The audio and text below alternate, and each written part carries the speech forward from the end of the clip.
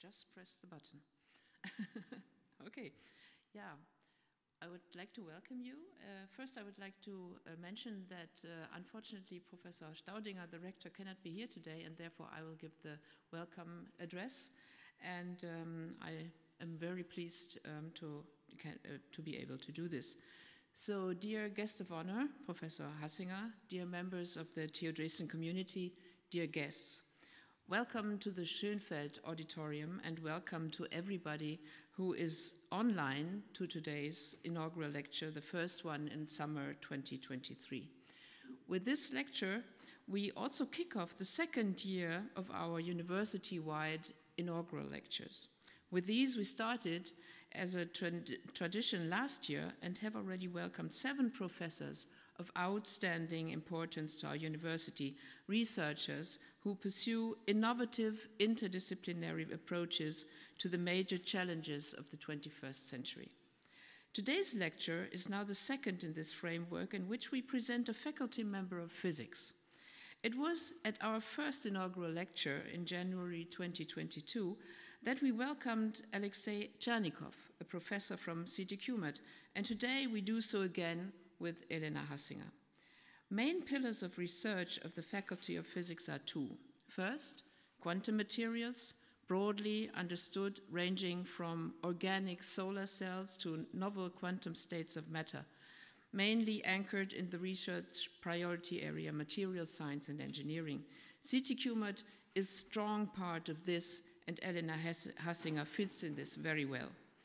Second is broad field of physics of high energies. Here we go all the way from the cosmos and astrophysics to high-tech science with great innovative power. You all know it. We have succeeded in acquiring the German Center for Astrophysics as a national large-scale research center for Lusatia, an internationally visible beacon in the region from a joint initiative of German astronomy and astroparticle physics. This project shows the importance of universal concepts and breadth of physics. In this specialized field of physics, experts in advanced transport experiments are needed, and it needs outstanding researchers who can shape the future research. Today, we welcome a researcher who fits both bills, Elena Hassinger. She is very strong in the desired field of transport, and she does breakthrough research in superconductivity. Elena Hassinger is an important gain for us, for our future, and for the research of her field at TU Dresden as a leading research location for material science. Which states of matter exist and how can we control them? This is the crucial question that Elena Hassinger is working on. She observes and investigates quantum materials that have a great potential for future applications for superconductivity. Transporting electricity and quantum computing are the main application fields to which she devotes her research. A scientist with an ambition to shape our future. For example, when it comes to loss-free power transmission, a crucial question with regard to our sustainable power generation, which in part takes place far away from consumption and is gaining completely new relevance with the ongoing energy transition. Or let's think of the magnetic resonance tomographs in our hospitals. For example, her research could lead to much higher resolution images in the future. In her talk, she will tell us more about her research in the vibrant field of condensed matter research on quantum materials.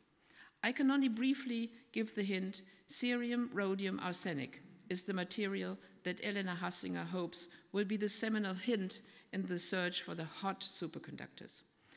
But first, let me briefly tell you something about Elena Hassinger's scientific career.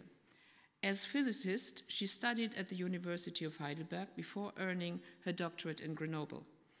Her path then took her to Canada and her postdoc at Sherbrooke University. Since 2014, she has been back in Germany and came to Dresden as a research group leader at the Max Planck Institute for Chemical Physics of Solids. In parallel, she had held a tenure-track professorship at TU Munich from 2016.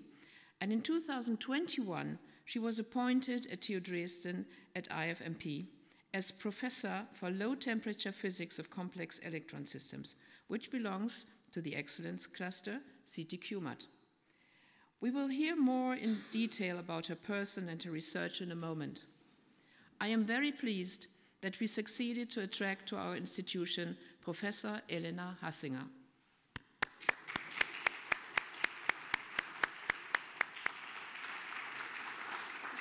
A warm welcome to TU Dresden. Elena Hassinger has already been visibly active for many years. She symbolizes our Dresden concept science and innovation campus in terms of professional excellence, but also in terms of various activities for equal opportunities in science and for implicit bias awareness. At this point, I'm very pleased to also welcome Professor Carsten Timm, the Dean of the Faculty of Physics, Professor Andrew Mackenzie, the Director of the Department of Physics of Quantum Materials at the MPI for Chemical Physics of Solids, and Professor Matthias Voita, the spokesperson of the Excellence Cluster ct.qmat. They will introduce you to the person Elena Hassinger, her chair, her work at Max Planck and at ct.qmat. But before, however, I would like to thank all the organizers who made this festive inaugural lecture possible. Our Chief of Protocol, Christine Milkau, she's not here? Anyway, the colleagues of the Excellence Cluster ct.qmat, namely Dr. Alina Markova, she is there, over there, the colleagues at the Faculty of Physics and at the Max Planck Institute, I'm quite sure that many of them are here in the room, and as well as the colleagues from our communication office and all the people in our technical area above.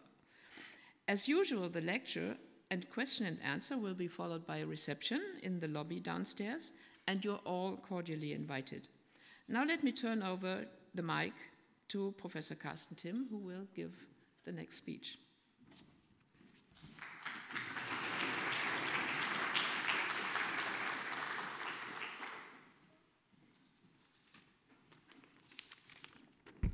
Thank you very much. Dear Vice Rector Rösen-Wolf, dear Elena, dear colleagues, ladies and gentlemen, as the Vice Rector said, it's not the first time I stand here to represent the Faculty of Physics, and of course I'm proud and happy to do that now for the second time. It's gratifying to see that we are the first faculty that is so honored by the presentation of an outstanding new faculty member who is the first to be here for the second time, so that's the correct wording. Before I come to Elena Hassinger and her role in the strategy of our faculty, I would like to make a general remark. I have made it a rule to attend all of these university-wide inaugural lectures. I may actually be the only one now that the rector cannot be here today. And so I feel that I have some justification to say that I find that this is an excellent format to introduce the TUD community to outstanding new faculty members. And I'm happy that so many of you are here today, and I wish we could take this even more into the breadth of the university in the future. About Elena Hassinger, yes, indeed, she fits very well into the strategy of our faculty, and Vice Rector Rösen-Wolf has actually already given about half of the remarks I would have made. Otherwise, no problem. And also already introduced what the main pillars, the big pillars of our faculty are. Let me just shortly summarize. The one is the material science, and yes, this ranges from applied physics in OLEDs and organic solar cells to fundamental questions of novel quantum states of matter. I always like to point out that this applied research on OLEDs and solar cells is somehow no less quantum mechanical than the fundamental stuff. So solar cells and OLEDs only work due to quantum effects. So all of this is quantum materials physics. And of course, yes, Elena Hassinger is an important part now of this track. And the other pillar is physics at high energies in the cosmos, which is indeed strengthened or about to be strengthened by the German Center for Astrophysics. I would also like to say that physics, by its self-image, is concerned with what is universal, not so much with what is, or not only with what is specific. So for that reason, our faculty is not limited to those two pillars. They are just the largest ones. So there are many more efforts, many more researches going on that is not less excellent, but simply not represented by multiple professorships. So returning to Elena Hassinger, the story started when the Faculty of Physics and the Cluster of Excellence ct.qmat identified the need for an expert in advanced transport experiments, as the Vice Rector said, in magnetic systems and semimetals. We had unfortunately lost a colleague in this field to another university. We did a rather broad search. I should say that I'm much in favor of broad searches, not very specific ones, because after all, we are looking for someone who will do outstanding research, not just next year, but in the next 30 plus years, and also not only go with what is with the flow of what are hot topics, but basically define what hot topics are. And I think Elena Hassinger is a good example for this, because we not only is she, of course, an expert on the field we wanted to strengthen in transport experiments, but again, Vice Rector Rosenwolf already mentioned this. She has also recently made outstanding contributions to a different field, namely superconductivity. And in that, this will certainly be also important for the future development of our faculty and define, for example, what the next collaborative research center after the present one will be. So we have not only found a leading expert in the field, but in fact a person who can play a leading role in shaping the future of our faculty. Finally, I would like to point out that the reason that Andrew Mackenzie from Max Planck Institute for Chemical Physics of Solids is here is that this institute was extremely supportive and helpful in creating a package for Elena Hassinger that allowed us to make a competitive offer, which is important to get excellent people, obviously. And this, I think, is a prime example of the spirit of Dresden concept. So with this, I would like to welcome you again to our faculty, Elena, and hand over to Andy Mackenzie, please.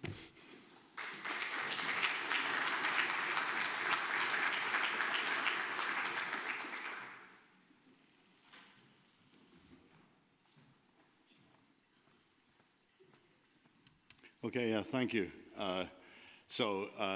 You colleagues in the university are just starting to get to know Elena, but she's been a valued member of our institute for nearly 10 years now. It's surprising. And you were probably the first major recruit that came that I had something to do with. I remember being put in touch with you by Louis Taillefer in Canada, and we started talking about you applying for one of our independent fellowships, and it's all worked extremely well since then. I wanted to make a couple of other cooperative remarks, though, because part of the backstory to the way this recruitment happened is that I was the managing director of our institute at the time when Professor Staudinger arrived in Dresden, and she was holding a series of then Zoom meetings with all the institute heads. And right at the end of mine, we had a long-ranging discussion, and right at the end of mine, I made the casual remark that we had a really excellent person in our institute who was about to get tenured at TU Munich and be kind of snapped up and taken away from the Dresden community. And I was very impressed with the speed with which she then got in touch with the physics faculty and said, you know, if it were possible to do something and if this were the right person, in general terms, this would have my support. And I think as we were sitting down together with Matthias and Carsten and the colleagues in physics to come up with the package that Carsten mentioned, I think it's very important to know that you have this kind of in-principle backing from the top. I think that really oils everything, and it was very helpful indeed. And I have to say, I'm just delighted that it's worked out. As time goes forward, Elena now has an official position of something called Max Planck Fellow in our institute, which means that she receives funding from Max Planck Central for at least the next 5 years, with the possibility of renewal for another 5. That's allowing her to have some very sophisticated experimental equipment that she set up during her time with us. She will continue with that in our institute. It would be very difficult actually to move it. And she'll be running a small group in our institute as well as the group that she has at the university. And yeah, this is a superb example of the way that we can collaborate for maximum benefit for science and physics in Dresden. So we're, from our institute, very, very pleased to see that it's happened.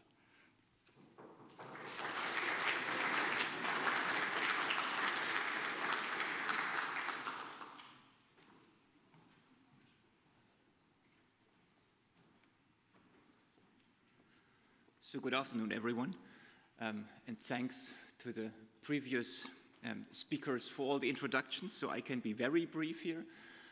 My task is to, again, say a few words about Elena Hassinger herself and her career. As has already been mentioned, she started her physics education in Heidelberg, got a diploma there in 2007, and then for a postdoc moved to France to the group of Jacques Floquet. For the experts, not surprisingly, she worked on heavy fermion physics, and she got a PhD in Grenoble in 2010, and then decided to move to Canada, to Sherbrooke, to work with Louis Taillefer, and that was the place where she got in broader contact with superconductors. I mean, there have been superconductors in Grenoble as well, but I should mention in Grenoble there were a lot of, she produced a string of interesting works on uranium, ruthenium to silicon too, which is a material famous or infamous for a phenomenon called hidden order, which I guess is still not fully understood. Elena stayed in Canada for about 4 years, and then she won the competition for this independent Max Planck research group, which has been mentioned a number of times. So she has been at MPI CPFS since 2014, and connected to this, she became a tenure-track professor at TU Munich in 2016. So as has been mentioned, Elena has been working broadly on strongly correlated electron systems, starting with heavy fermions, then on various types of superconductors. She's an expert both in thermodynamic measurements and also in various types of transport measurements. She has done a lot of interesting work on topological metals, mapping out Fermi surfaces using quantum oscillation experiments. She has worked on superconductors, and that is the topic she will tell us about today. In particular, her discovery on the superconducting phase in cerium, rhodium to arsenic 2 has sparked worldwide interest in this material.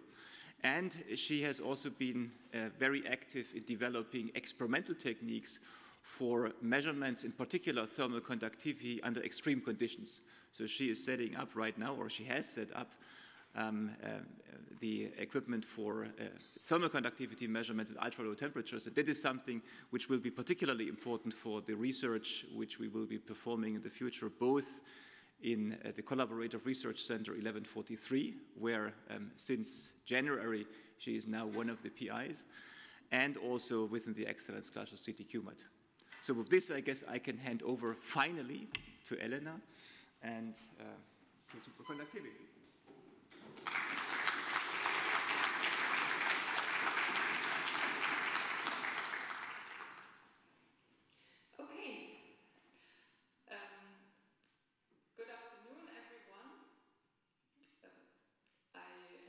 To see so many of you here, and also hello to all the people watching online. Welcome to this talk.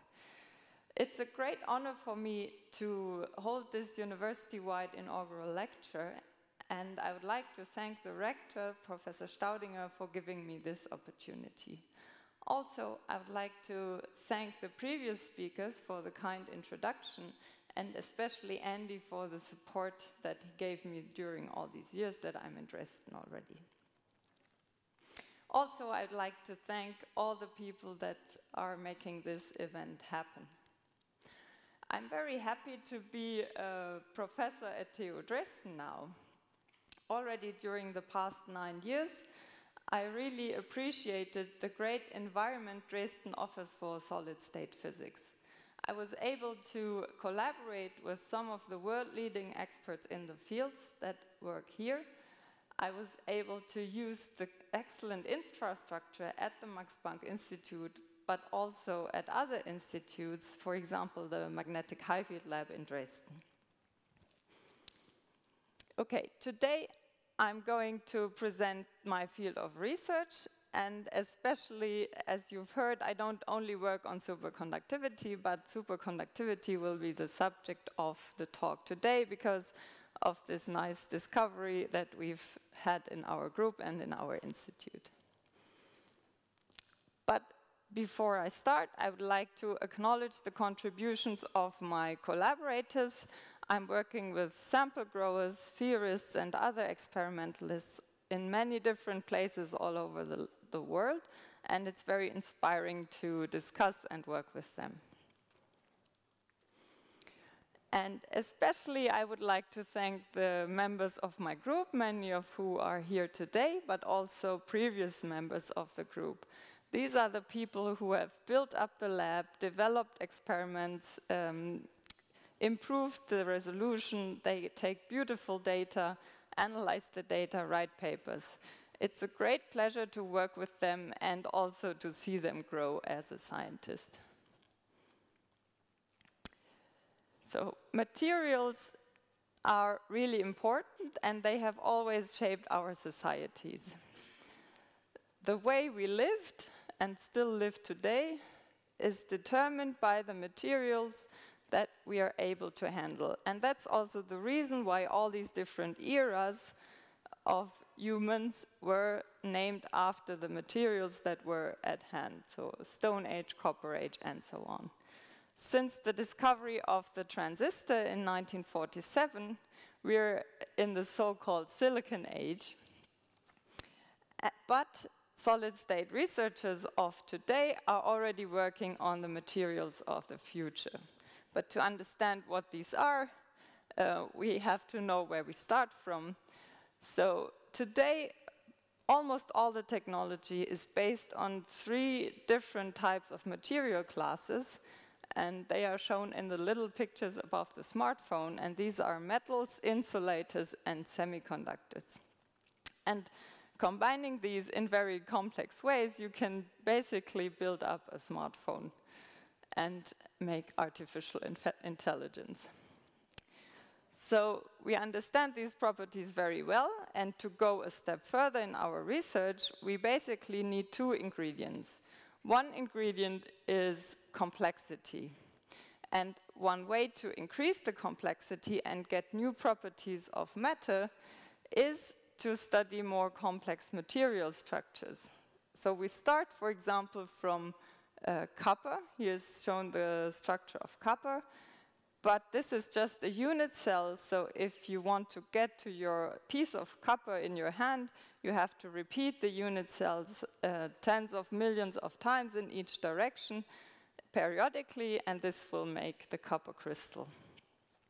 Now, copper has only one element as ingredient, but we are studying materials with 3 or 4 different constituent elements, and the structures can be very complicated. These are just 2 examples that I show here. Another ingredient is to have materials where the interactions between electrons are strong.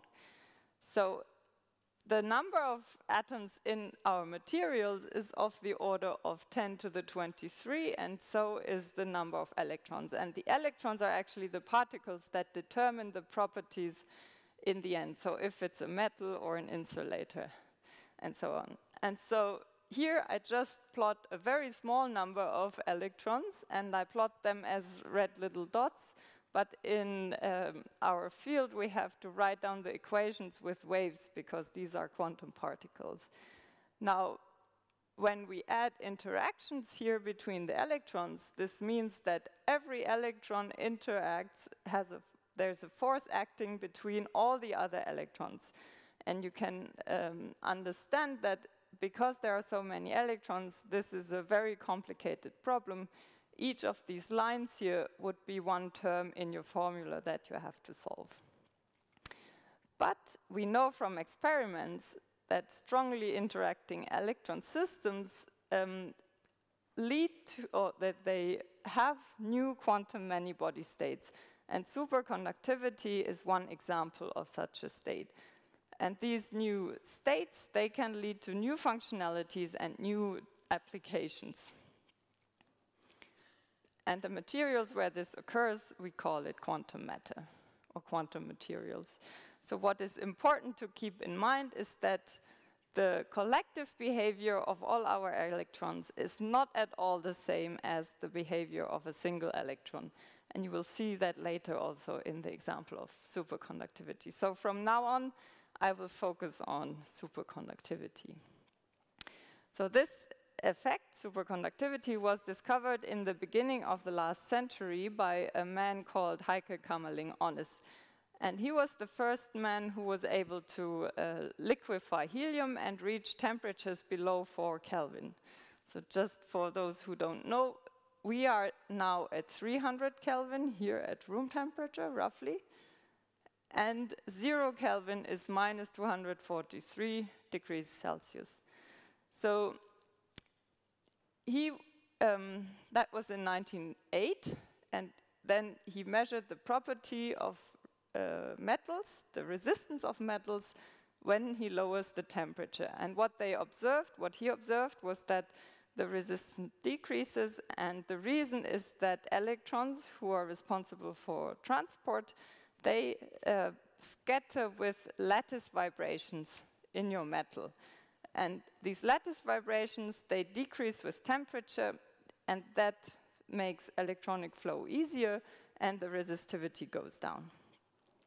So he measured a metal, mercury, that he could make in really high purity, and he observed that the resistivity drops, as shown in a normal metal, but then suddenly at low temperature, at 4.2 Kelvin, it drops to 0. And normally at low temperatures, you can see here that the resistance stays constant, and that's because the electrons scatter with impurities in the material. But despite the presence of impurities in mercury, this resistance really drops to absolute 0. And the transition temperature where this happens is called critical temperature, and this is the superconducting state. So it was verified later that the resistance is really absolutely 0, but you can, for example, put a current in a ring-shaped superconductor below the critical temperature, and this current will just flow forever. So these are really perfect conductors, despite the fact that there are impurities. And Kamerlingh-Onnes got the Nobel Prize for this. A second amazing property of superconductors is their behavior in a magnetic field. So what you see on the left is a superconductor. This is the superconductor. It's cooled by liquid nitrogen, which is basically liquid air. It's at 77 degrees. That's enough to make this material a superconductor. And I have one of these pills here, so you can touch it. And then above, there is a magnet, and this magnet just levitates. So it doesn't touch the superconductor, it levitates. And this happens because, so normally, the magnetic field produced by this magnet is shown here on the right by these arrows. It could just penetrate a normal material.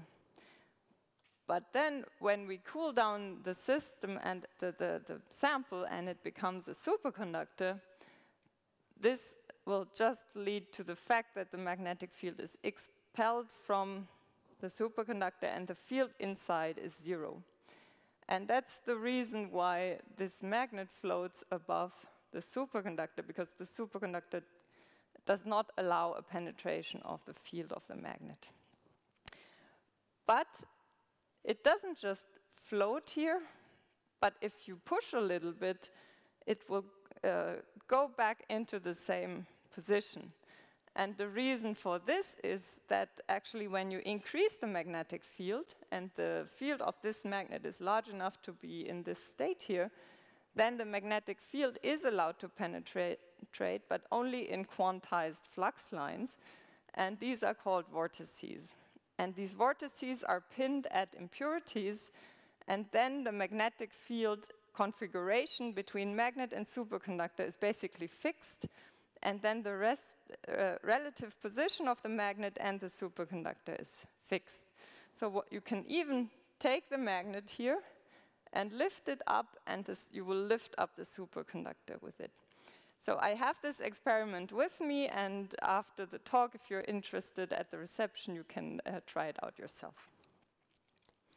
Okay, when you increase the field even further, then the superconducting state will be destroyed, and you come back to the normal state where the magnetic field can just penetrate your material. And Abrikosov, he gained the Nobel Prize for theoretical work on vortices. Okay, now how do we understand these properties? And that's the slide on the theory of superconductivity. So what happens in a superconductor is that the electrons form pairs, and these are called Cooper pairs. And you can imagine that a Cooper pair is two electrons which go in circles one around the other. Now, the question is, why do electrons form pairs? They should repel each other strongly because they are both negatively charged. And the argument that Bardeen, Cooper, and Schrieffer, who developed this theory, is that as one electron travels through the lattice, which consists of positively charged ions, it will attract the ions towards each other. So you will have a net positive charge density here, and this positive charge density will then attract the second electron. And that will create, via the lattice, an attractive interaction between the electrons. Okay, so there were 3 Nobel Prizes in total on theory of superconductivity, as shown here on the bottom. But what is special is that these Cooper pairs are not independent from each other. They rather form a quantum state of matter, which is macroscopic, and it extends over the whole sample. So it can be described by a macroscopic wave function that has really the size of the sample here. So you can imagine it in the following way. If this room is our sample, and we are all the electrons, then in the normal state, we would walk around independently, but when our sample becomes superconducting, then we would pair up and start dancing, but every couple dances exactly like all the other couples. So it's a big choreography. Okay. Now, based on the properties you have seen of these superconductors, you can imagine different types of applications, and there are already applications, and that was mentioned before. But one example is that you can transport current without losses, and you can transport much more current in a superconducting cable than in a normal cable. And this will be used in Paris-Montparnasse station to transport electricity to the trains. And they will use cables that look like the one shown here. But the levitating aspect, you can also use it for transportation. And in Dresden at the IFW, they have built this prototype of a car that levitates over a rail of magnets. And of course, what you gain here is that there is no friction because you have no wheels. There's only friction with air. And there are also prototypes of trains that work like this. And one application that was also mentioned is the MRIs. And the superconductor is actually a coil here that creates the magnetic field you need to make these images.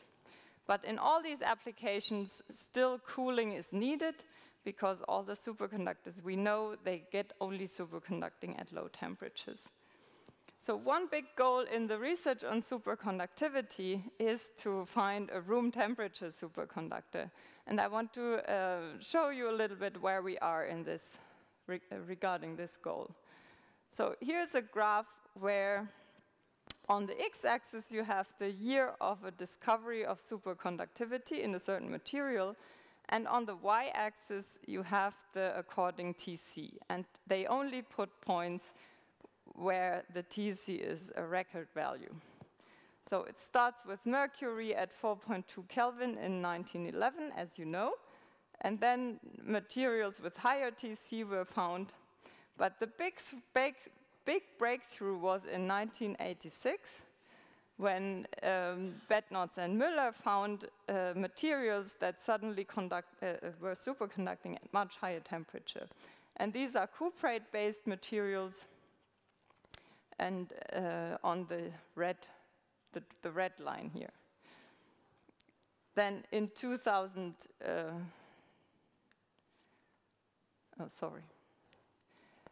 in 2007-8, a new family was discovered based on iron, and they also reached high temperatures, but not as high as the cuprates. That's the violet line. And then in 2015 came a big step to higher temperatures, where superconductivity was found in hydrogen-based materials. And these actually, this only occurs in extremely high pressures. Okay, so the pressures you see here, where this material and this becomes superconducting, is actually 2 million times atmospheric pressure, or roughly half the pressure in the core of the Earth. So this is not good for applications. But maybe you've heard it in the media. There are also 2 reports now already on room temperature superconductivity, and these are both from the same group and also based on hydrogen-rich compounds. One is carbon, a mixture of carbon, hydrogen, and sulfur, and the other one nitrogen, hydrogen, and sulfur. And what is amazing is that in this material, the pressure you need to get superconductivity is actually pretty low. 1 gigapascal is something we can easily reach in the lab. However, these discoveries are strongly debated at the moment. One of these publications has been retracted, and the problem is that so far no other group was able to reproduce these results. So we are waiting for a confirmation of these discoveries. Okay. There are 2 types of superconductors in the ones that are on this graph. One are called the conventional superconductors. And they are conventional because the theory that I have explained to you can describe these systems pretty well. And both the green and the hydrate-based superconductors are conventional superconductors. However, the high TC superconductors that are used in wires, for example, now, are unconventional superconductors. In these systems, the electrons also form Cooper pairs, but the mechanism by which this happens is not understood. So this means that the attractive force that is causing the formation of Cooper pairs is not well understood yet. Okay, so to reach the first goal of superconductivity at room temperature, the unconventional superconductors are still the best candidates, and it's very important that we understand unconventional superconductivity better. But there's also a second big goal, and this is to find so-called odd parity superconductivity, and that's where my discovery comes into play. So odd parity superconductors can sustain much higher magnetic field, and for example, they could be used for energy storage when you make magnets that can survive up to high fields, and they are also needed for topological quantum computing. And this type of superconductivity, odd parity superconductivity, is also a type of unconventional superconductivity. So this odd parity, what does it mean? It's actually a quite simple symmetry property, and it's depicted on the right. So if you have an inversion symmetric system, as for example these two triangles, and you start from an inversion center, you go in one direction and then by the same length in the other direction, you will find this a positive value on both sides, then it's called even parity. But if your sign changes between one side and the other side, then it's called odd parity. And for the wave function of our superconductor, for this macroscopic quantum state, this means that this type of function, which is positive everywhere, would be even parity, and this type of function where the sign changes would be odd parity. Okay, and the best candidates for odd parity superconductors are actually the so-called heavy fermion superconductors that were also mentioned before. And they don't appear on this graph because they have pretty low critical temperatures. But they are studied as model systems to understand unconventional superconductivity. And as I mentioned, they are the best candidates for odd parity superconductivity. And so how do we recognize an odd parity superconductor when we see a superconductor? And the way to recognize it is to look at the behavior in magnetic field. And what I show here is the critical field phase diagram of a normal superconductor. This would be lead. It's one of those that have been discovered in the very beginning. So what we do is we measure, for example, resistivity as a function of temperature, and we see that the resistivity drops to 0, and we do this in 0 field. And then we put a point here at 7 Kelvin, and then we apply a magnetic field, and we do our measurement again, and we get a lower TC, and we can put another point, and so on, until we create this curve. And this curve is actually a separation between the superconducting state and the normal state, where it's just a metal. And just to give you a feeling of the fields that you need in lead, this is of the order 0.05 Tesla, yes? And this is roughly 100 times the Earth magnetic field, but it's much lower than the field you would have in a magnet you can buy, which is of the order of 1 Tesla. Okay, what I want you to keep in mind here is that if you normalize the critical field by Tc, then you will have a very low value of 0.01 so Tesla over Kelvin. If we compare now even and odd parity superconductivity, here you can see that these curves look very different in the two cases. For an even parity superconductor, the critical field curve is very small. So the fields to destroy superconductivity are small. For the odd parity superconductor, you need a much higher field to destroy the critical field. And the reason is the following. There is a mechanism that breaks a Cooper pair and destroys superconductivity, which is called Pauli pair breaking. And it works like this. These are the electrons of the Cooper pair, and they have opposite velocity, but they also have opposite spin. So electron has a spin, so you can imagine it as like a little magnet. And the poles of the magnet in the electrons of the Cooper pair point in opposite directions. That's shown here on the left. Okay, my pointer is not working. And the reason why they point in opposite directions is because of symmetry constraints in the even parity case.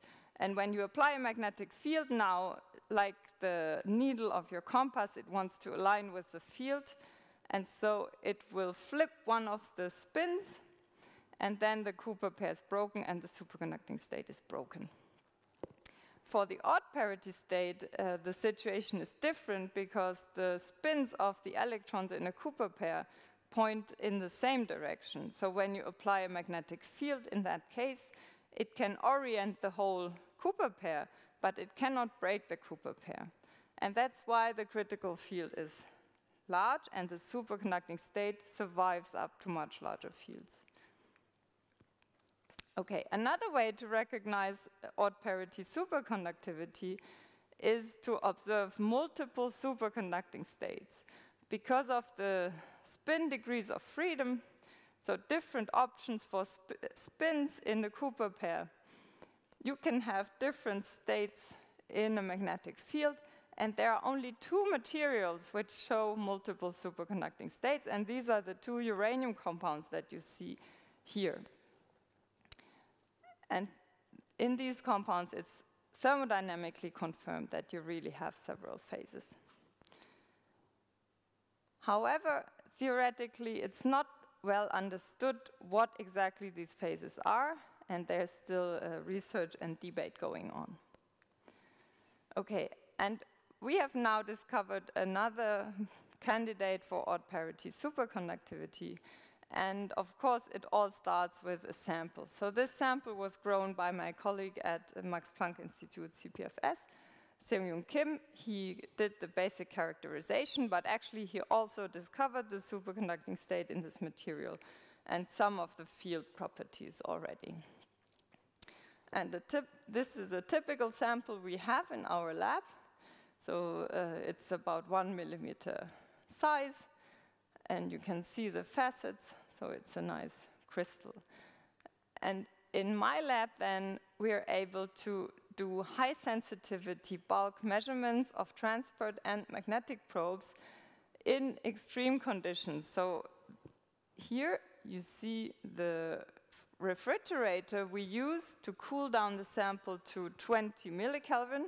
This is 20 thousandths of Kelvin above absolute zero. And the sample will sit here, and we put this inside this container, which is a dewar on the left, in which a superconducting magnet can create a magnetic field of 17 Tesla. Okay, and doing this, we can address the following questions. So how well can the material conduct electricity? How does the material react to a magnetic field? And with other colleagues at the Max Planck Institute, we can also look at size changes of the sample as we cool down, and also how does its capacity to store energy change.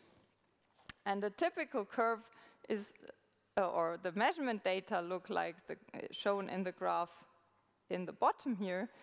So what is shown here is the AC susceptibility as a function of temperature. And for example, the black curve will be in zero magnetic field. You can see that the susceptibility is approximately constant. And then it drops when the material becomes superconducting at roughly 0.3 Kelvin. And then we again apply the field, and we do this measurement again. These are the different colored curves. And using this, we can plot the critical field phase diagrams that we discovered in this material, cerium, rhodium 2, arsenic 2. And they are shown here on the left, and they are really highly unusual. So why is it unusual? Well, if you look at the lower graph, it looks rather normal, like in lead. But if you look at the values of the critical field, which is 2 Tesla, it is much, much larger than the critical temperature. So if you divide this, you will find a value of 8, which was 0.01 for lead. And for other superconductors, this value will be typically always below 2. And this is actually even stronger for fields applied. So here, actually, the field was applied in the plane of the tetragonal crystal. So this is the model of the crystal, and it would be in this direction. But in the top graph, the field is applied along the z-axis like this. And then we have a critical field that is even higher, and it's 15, and this value of normalized critical field is actually one of the highest that is observed in any material. What is also special then, of course, is the fact that we have two superconducting phases and we have this strange kink in the phase diagram. So how can we understand this? Well, the amazing thing in this material is then that we can understand it pretty well based on the crystal structure. And so this crystal structure is shown here on the left, and it has certain symmetry properties that I would like to show you. This structure is inversion symmetric. So again, we have this inversion center, and we go in one direction or in the other. We will always find the same atom, and we can go from green to green or gray to gray. It doesn't matter. And these colors, of course, are cerium, rhodium, and arsenic. However, the properties of the material, so the electronic properties, are dominated by cerium electrons. When we go to the cerium position and we put the inversion center at the cerium place, you can see that it's not inversion symmetric. You go in one direction, you find a rhodium atom. In the other direction, you find arsenic. And this is what we call locally non-centrosymmetric. And to make this a little bit clearer, I have now a 2D model of this crystal structure, which looks a bit simpler. So here we also have three types of atoms. We have the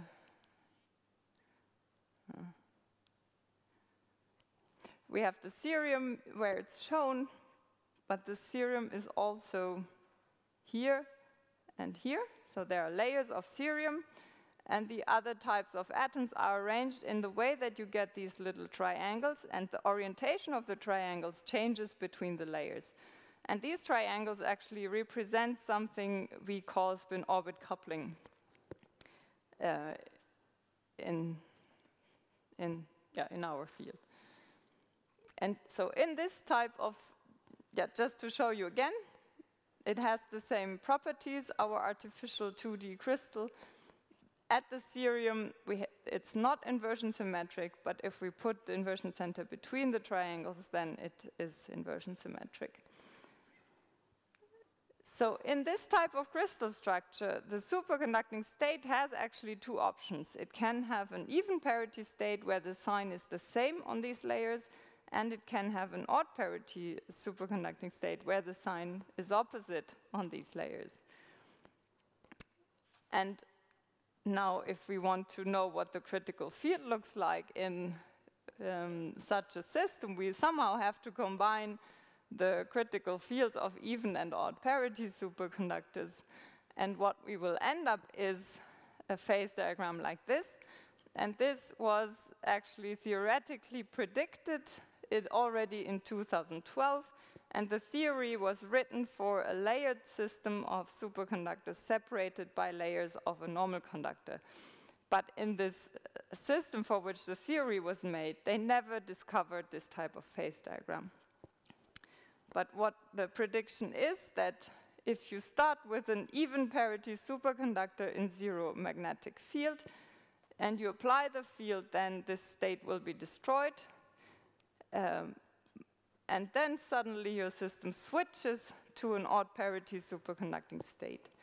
And this is actually exactly the phase diagram we observe for fields along the z-axis in this bulk material. And it's the first time this type of phase diagram was observed, and also such a parity transition. And it also shows us that the superconducting state at high fields, the SC2, is actually an odd parity state. Okay, so that was our discovery. And since this discovery, we have been working on this material because it's also interesting for other aspects. And I just want to flash very quickly some of the works that we have done in our group in collaboration with other groups at my institute, but also at other places. So we have actually, sorry, let me go back. We have looked at the angle dependence of the superconducting critical fields which confirm this idea of a switch from even to odd parity superconductivity. We have also looked at the normal state, and in the normal state there's another ordered phase, which is maybe a quadrupole density wave order. And we have investigated the behavior of this phase in magnetic fields in the plane. And the relation between this phase and the superconducting state is actually something that we need to work out and understand better. Then NMR measurements of a collaborating group in Japan, they have observed a broadening of their line, which indicates antiferromagnetic order in this material, additionally to superconducting and quadrupole density wave orders. Then we have determined the thermal conductivity of this material because thermal conductivity is a very powerful probe to determine the superconducting state and its properties. However, we found that crystal quality is still an issue in this material, at least for thermal conductivity. And then we were interested, what is the effect of the structure? And we looked at a different material where we replaced the cerium by lanthanum, but the structure stays the same. And in principle, this two-phase superconductivity would also be possible. However, what we find is that in this system, the critical fields are extremely low. You can see here they are of the order of millitesla and not Tesla. And last but not least, we've also studied the phase diagram with the normal state order for fields along the z-axis. So we are working on this interesting compound, but the idea is to understand what are the conditions that we need to observe odd parity superconductivity more generally and the two superconducting phases. So in the future, we also want to apply hydrostatic and uniaxial pressure, and we can address some open questions. Now, this is also more for the experts. Which parameters stabilize the two-phase superconductivity? What is the pairing mechanism? And is the system close to a quantum critical point? And this will allow us to find control parameters, test our understanding, and then to control these states. And to show you that this actually has a wider implication, since our discovery, it has been realized that the structural pattern of local non-central symmetry is actually present in a number of other unconventional superconductors.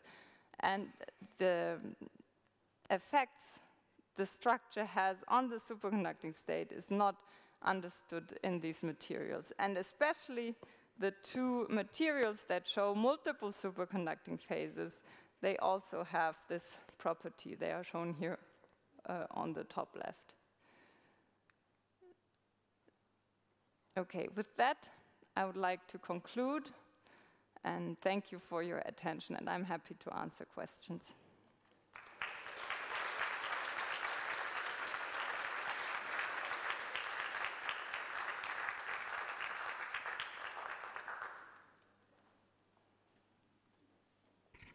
So thank you very much, Elena. So the talk is open for discussion. Yes, Manfred.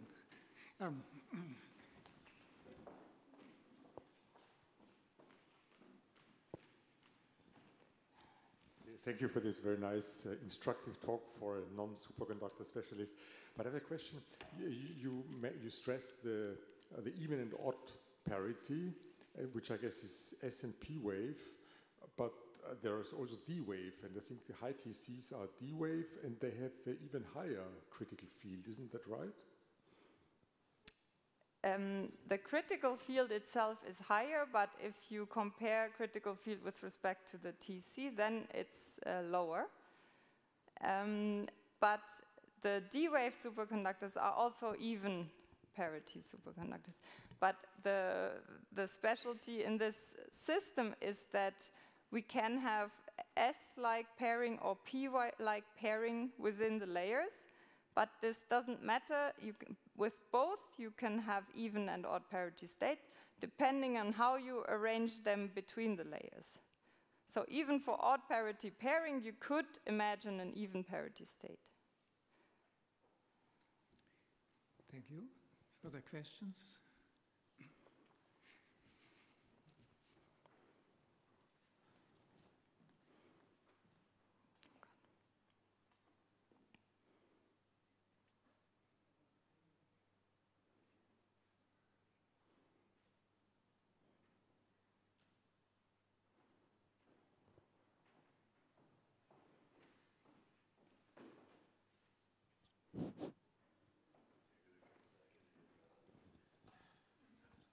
Maybe I can ask a stupid question. These are, in your material, there are three, let's say, very special elements that have been combined. And is there a possibility to simulate the arrangement of such materials, that you can maybe combine other elements within these crystals and just try other combinations? Okay, thank you for the question. When you have the crystal and you know the crystal structure, so you know how these different elements are arranged, you cannot predict what the low temperature properties are. Our theory specialists are not yet able. So no one knew that this would happen in this material. And in the same way, we can't predict if we just replace some atoms by something else, what will happen. But of course, experimentally, we are trying this out. So we are already studying materials of the same family, so same structure, but for example, replacing rhodium by iridium. And we are looking if we can find similar things. And then more broadly, what I tried to say in the end was that the structural motive also happens in other structures, so with this local non-centrosymmetry, and then we can go to even much broader classes of superconductors. But experiments are needed. Thank you. Is low temperature specific heat indicative of nodes in these superconducting phases, or is it too difficult to access that? So Manuel Brando and his group, they have measured specific heat in this system, and what we observe at the moment is that the low temperature behavior depends strongly on sample quality. And we think that we are not yet in the limit where we see the intrinsic behavior, but it seems that as this value of residual resistivity, the gamma term decreases with better and better crystal quality, it might look like an S-wave, the full gap superconductor. There are also other measurements that indicate this, like penetration depth from USR, but that's all the information we have at the moment. Thank you. Further questions? Jochen? I have a specific question, so you made me now more curious about the system. So you said there is a quadrupolar density wave, and I wanted to ask, what is the evidence for this? So what has been done to observe this kind of ordering? So we have no microscopic evidence for this state. What we have is that the resistivity increases at the transition temperature, which is similar to other density wave states. We know that the magnetic response is absent, as like with the resolution we can determine. However, we clearly see signatures in the thermal expansion. And then also from theory, we can, or from experiment, we can extract the crystal electric field states in this material. And they show that we have two doublets which are rather close in energy. They're only 30 Kelvin apart. And this is of the order of the Kondo temperature in this material. And so you can imagine that the Kondo effect leads to a mixing of these two doublets to form a quasi-quartet. And then the itinerant electrons in the material can acquire quadrupolar degrees of freedom and can order. And also, another indication from theory is that the calculated Fermi surface by Gertrud Zwicknagel shows that there are parallel paths, so you can have nesting. And then what is the relation to the superconductivity? Well, this is completely unknown. First, so when you apply the field along the z-axis, this other order, maybe quadruple density wave, was suppressed, and one possibility was that it is actually, the suppression of the state is actually responsible for the change of the superconducting state. But this we have ruled out in Konstantin Semeniuk's paper recently with the phase diagram, where we show that the state is actually suppressed at much higher fields. Yeah. And it indicates the interaction is weak. Thank you. Do you have hope that in this material class you can find higher TC values? No. Thank you. Further questions? Rajiv?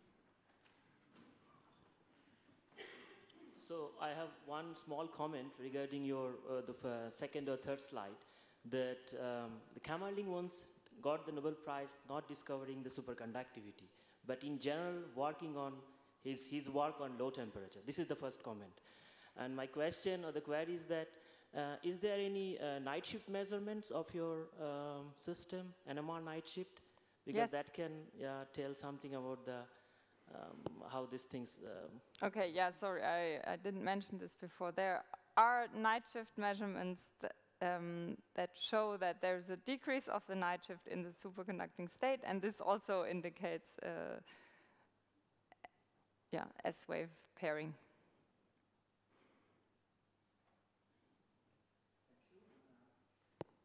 Questions?